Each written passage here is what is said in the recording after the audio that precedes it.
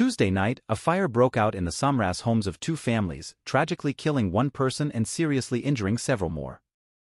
At approximately 10 minutes past midnight, firemen were called to a house on Quality Avenue. Officials on the scene said that flames were consuming the entire house. 4 people were reportedly trapped inside the residence at first, according to the authorities. Firefighters faced difficulties getting inside the flaming building as they carried out multiple rescue attempts. Regretfully, the house sustained significant damage. John Roche, the chief of the Somras Fire Department, reports that at least one person has perished. As of right moment, the victim's identity has not been made public. Initial reports on Tuesday night included details regarding the severity of the injuries.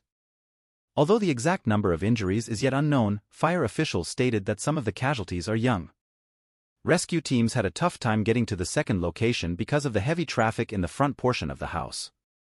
They made amazing attempts to get in touch and offer support. We made several attempts, grabbed onto whatever we could, and pulled the victims out, Roche stated. 4 persons are thought to have lived on one side of the home and 7 on the other.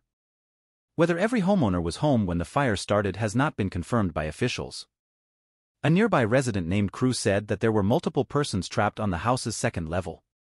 One person leaped from a second-floor window during the fire. According to Lifestar, they were contacted to rescue people from the fire. It's unclear, though, precisely how many individuals Lifestar transported. The State Fire Marshal's office is conducting an investigation into the fire, and Connecticut State Police are also on the site.